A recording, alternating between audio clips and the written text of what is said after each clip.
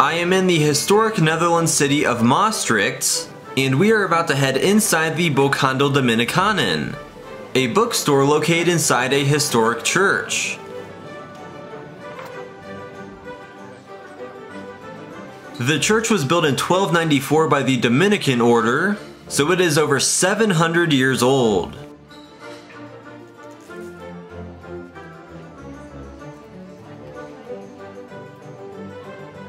This is considered as one of the most beautiful bookstores in the world, but the structure has an interesting story beyond its current life. After the French besieged and captured Maastricht in 1794, General Napoleon Bonaparte decided to use this large Dominican church as storage space for the army's cavalry gear. Napoleon started a trend here, as throughout the 19th and 20th centuries, this church continued use as a warehouse. It was even turned into a bike storage at one point, and all that did a lot of damage to the structure. However, in 2005, it was renovated into this fantastic bookstore. I don't know if there's anything like it in the world.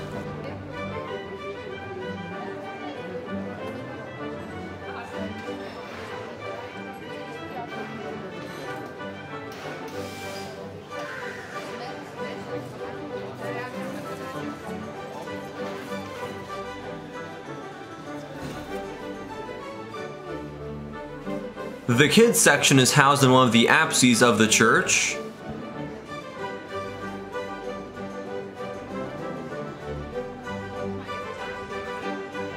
You can still see the historic graves embedded into the floor, now stood upon by browsing 21st century consumers. Okay, this is pretty cool. It's a faded 14th century fresco depicting scenes of theologian Thomas Aquinas' life. This is actually believed to be the oldest surviving depiction of St. Thomas Aquinas in the world, and it's the oldest ecclesiastical wall painting in the Netherlands. They did build a giant multi-level bookcase on the side of the nave, so this church with 750 meters of floor space has 1,200 meters of shopping space.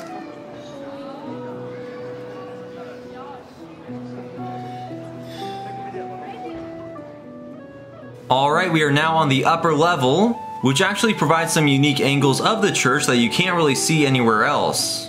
Most do not have a giant bookcase in the middle of the nave.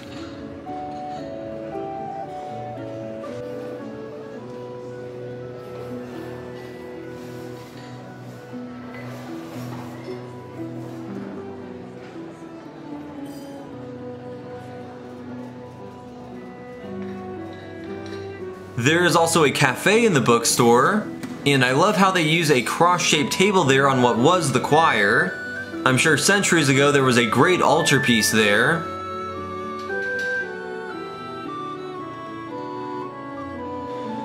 I did not even have time to look at the book titles, otherwise I would have spent way too much time here, but they do sell an assortment of genres in Dutch and English.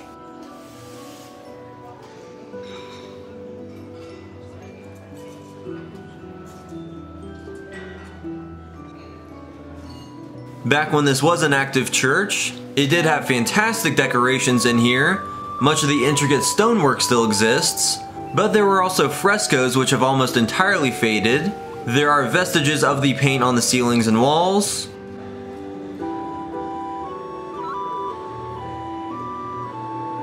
So this bookstore inside an ancient church is genius. They are pretty respectful of the heritage of the structure, but have found a great and popular new use for it. This could be considered sacrilege, but I think it's pretty awesome.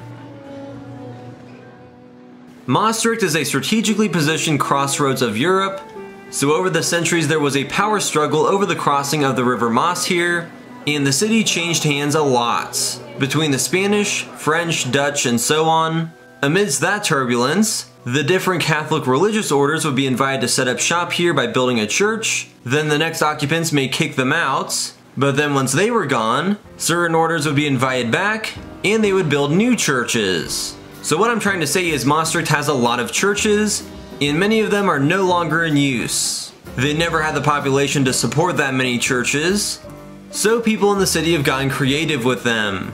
Several, like the old Dominican church, have been converted for new usages in the modern era.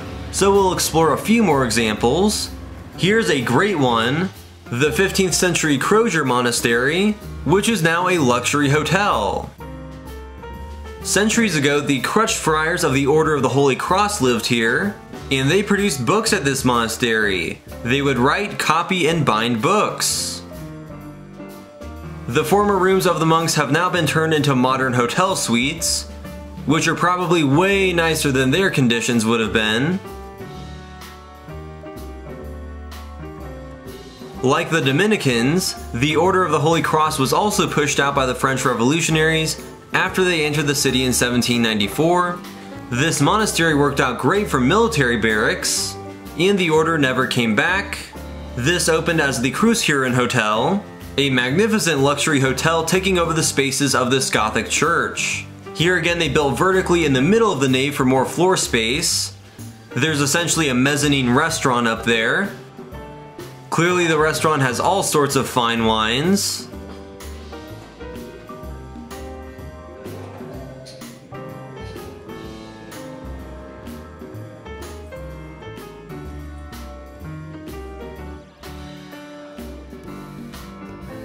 Some side pockets of the nave have been converted into lobby seating space for the hotel.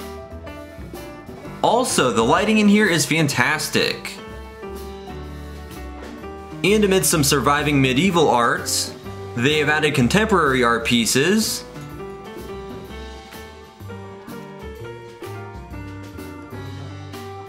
There are some preserved frescoes in here.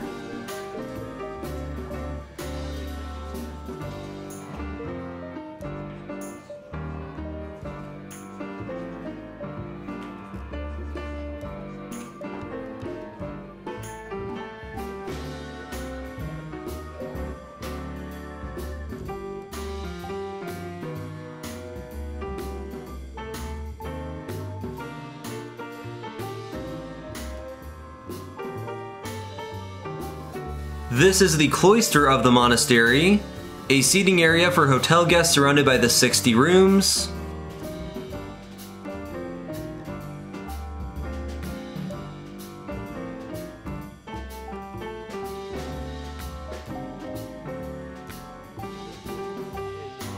This is the Synagogue of Maastricht, now the only operating synagogue in Limburg.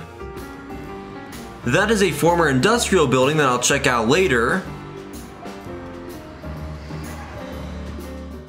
But first I'm going to Lumière, a cinema located inside the old power station of the Sphinx factories. There is a restaurant at Lumière, which I can only assume is named after the Lumière brothers, so I am going to have lunch here. The theming in this old power station is great. Yet another fantastic new use of an out-of-date structure.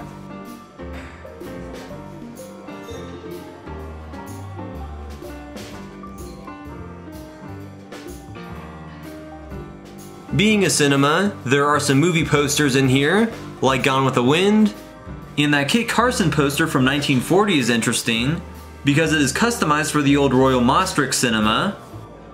I had an egg, ham, and cheese sandwich that was excellent. Definitely come by Lumière for at least the restaurants, but they do have movies here too.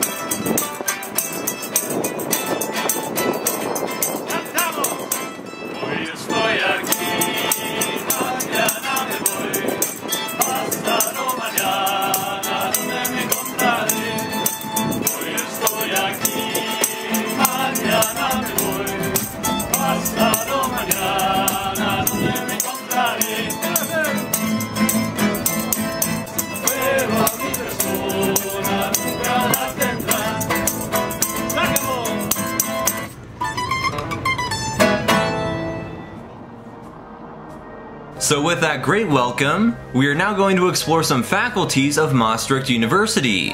The university is located all over the city in separate buildings. It doesn't have a uniform campus.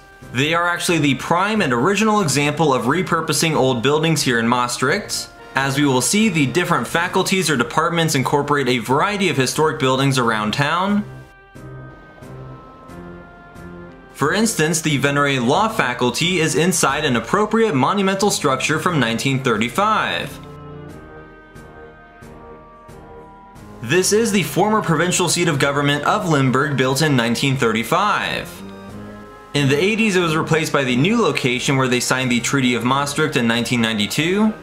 This former government center is fantastic, and they actually use the former courtroom of the province for lectures and moot courts.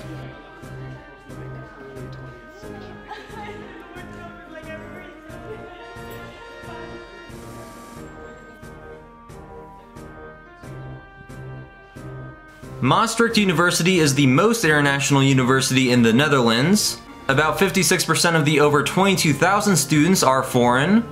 It is a highly regarded internationally ranked university, and it's actually not that old. It was established in 1976, but has grown a lot since then.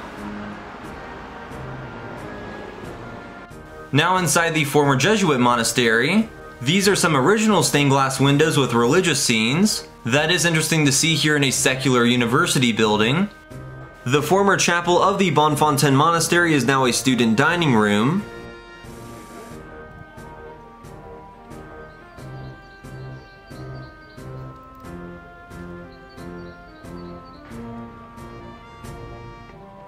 That building houses the Maastricht Natural History Museum. I do not have time to visit that, but Maastricht is important because the first Mosasaurus fossils were discovered here in the 18th century.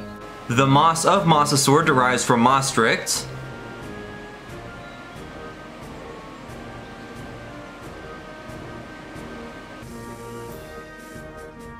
This is the University College Maastricht, a small liberal arts college that is part of Maastricht University. It is housed inside the 15th century Nieuwenhof Monastery. This is the oldest building in the Netherlands used for higher education.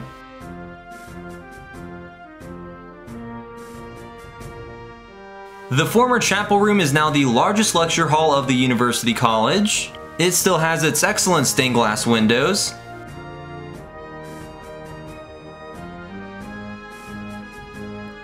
This is much better than the average lecture hall.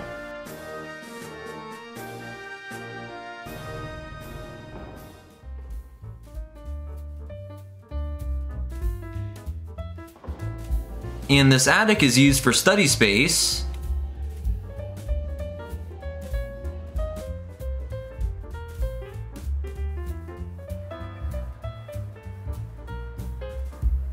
Many university buildings are located around one of the surviving city walls. These walls were besieged by the French in 1673, and the famed musketeer D'Artagnan was killed right around here. If you would like to learn more about that, then check out my video on Maastricht's fortifications, which is linked in the description.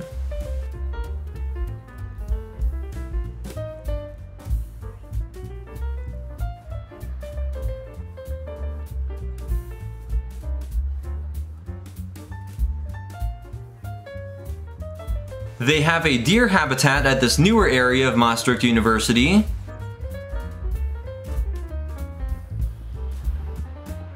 The university fairly recently moved into this former NATO installation. That's pretty interesting. And now we'll head back under one of the medieval city walls.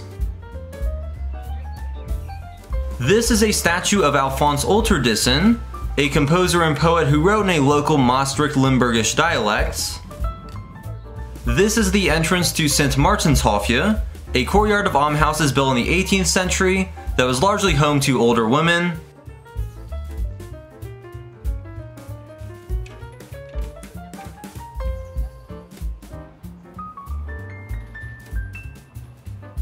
This building houses the library of Maastricht University. And there's this really cool art glass tree outside.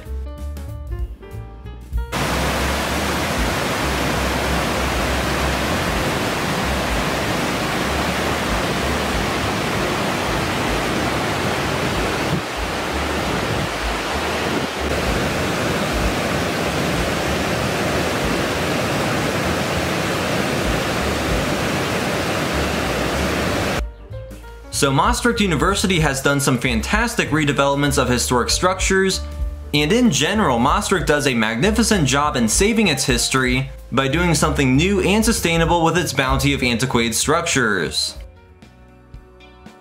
Here's the most recent example, the Foodchurch. It just opened here in 2022, and inside this exquisite and well-preserved space, they have installed a variety of food stands so people can try global cuisine in this former church.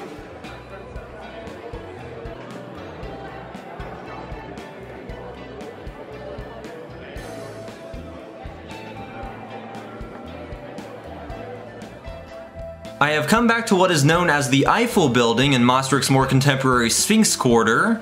This big industrial structure was built in 1928, and it was a sanitary ware factory. So inside this Sphinx passage, they have a display of various sanitary products that were produced here over the years.